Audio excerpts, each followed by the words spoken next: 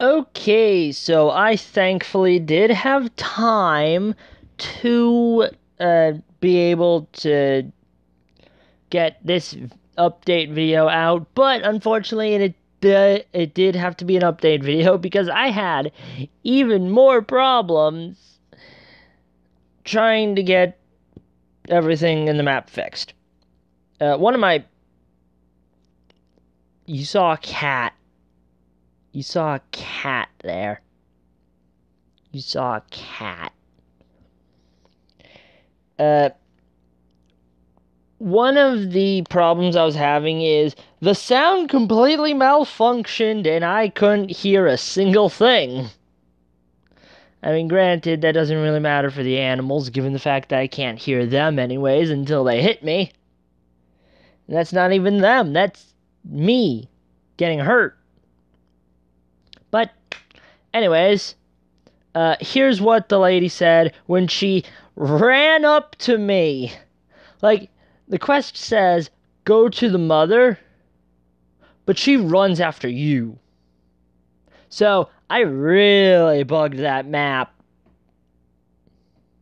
because of putting the boy in the water by accident. How would he even get stuck in the current, whatever? Anyways, like that. Main point. Here's what she said to me.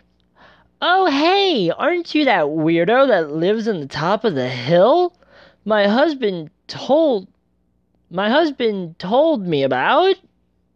I'm sorry, that could have been way better acted, but I read it stupid. Thank you so much. I miss Daddy, said by the little child. My husband Ralph is trapped in the mines. We're worried sick. If you rescue him, I'm sure the whole town would be grateful. The whole town, you say? And then that's where it lets me roam free. And I was able to do this for you guys. So, that is literally what I missed out in the last episode because of a flipping break. Why?